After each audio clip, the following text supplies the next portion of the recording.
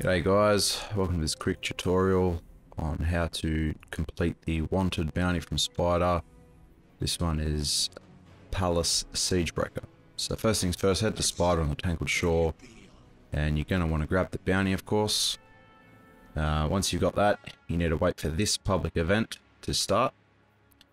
Obviously head there and he will show up. So what you're going to want to do is defeat him or complete the event in heroic, which I'll show you. So basically you're going to want to chunk his health to a third.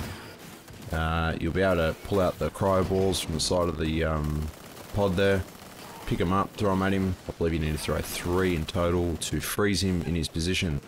Once he's frozen in position, just need to stand near him in the ring, hold off all the enemies until you've captured him. Then at the end you should get a nice achievement for completing the wanted Pallas Siegbreaker Bounty.